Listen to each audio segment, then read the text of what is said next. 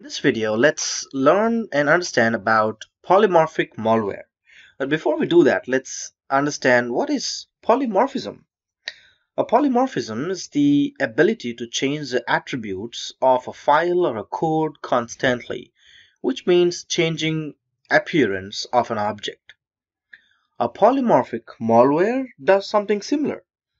It changes, or I'll say constantly changes, its identifiable features in order to prevent detection from intrusion detection systems or antiviruses.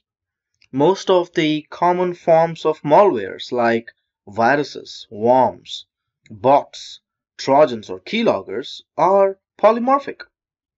The polymorphic techniques involve frequently changing identifiable characteristics like file names, types of the file, or encryption keys to make the malware unrecognizable to many detection techniques. Polymorphism technique is used to prevent or evade pattern matching detection relied by security solutions like antivirus softwares. There are certain characteristics of polymorphic malware change, and its functional purpose always remains the same.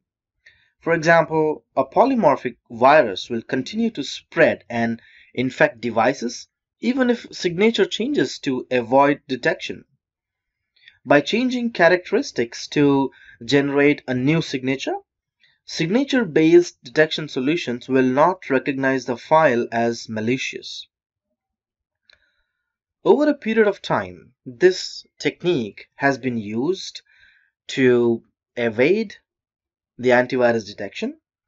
97% of malware infections employ polymorphic techniques.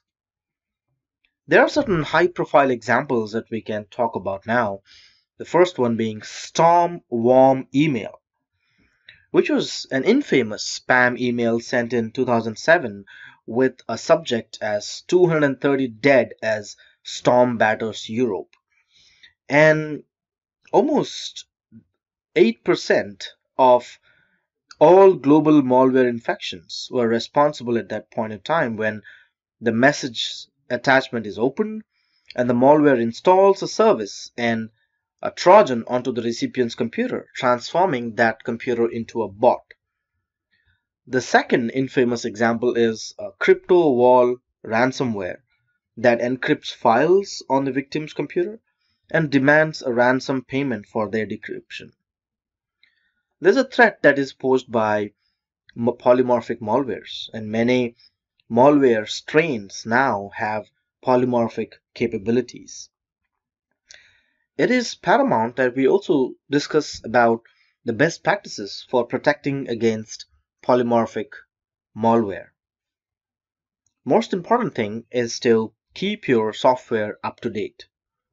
Do not click suspicious links or attachments. Needless to say, we must be using strong passwords and change them regularly. Always leverage behavior-based detection tools because polymorphic malware is engineered to evade detection by traditional antivirus tools.